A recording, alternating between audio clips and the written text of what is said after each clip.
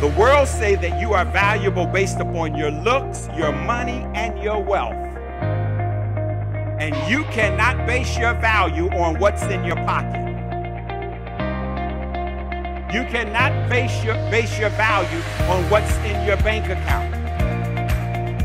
You cannot base your value on how big your church is. You cannot base your value upon anything but on you. You are valuable. Your value is great. Be not conformed to this world, and the world always tries to conform you to say you are not successful unless you are driving a Bentley, unless you are living in a 6-bedroom house, unless you got all of this stuff, you are not successful. That is not true. If your success is if you're doing what God has called you to do, listen to that. That's true. That's true. Success is based upon, are you living out your vision and dream?